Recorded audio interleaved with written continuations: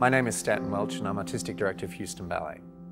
I want to thank all of our friends, colleagues and supporters who have been thinking of us after the devastation of Hurricane Harvey. I am particularly grateful for the thoughtful outpouring of support from all the dancers and ballet companies from all around the world.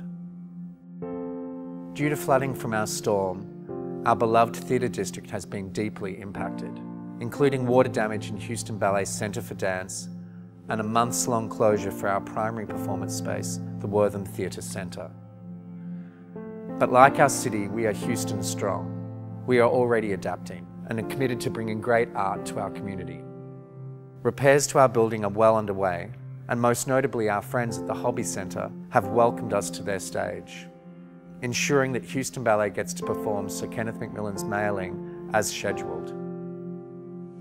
There are so many people I want to thank and acknowledge for all their help and support through this time. Our friends at Met Dance and Match for opening their doors for us, for allowing the dancers to do class and rehearsals.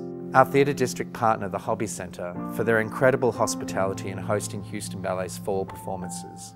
Without their generosity, we wouldn't be performing. And of course to all of you for all your well wishes and support throughout this time. Thank you, thank you.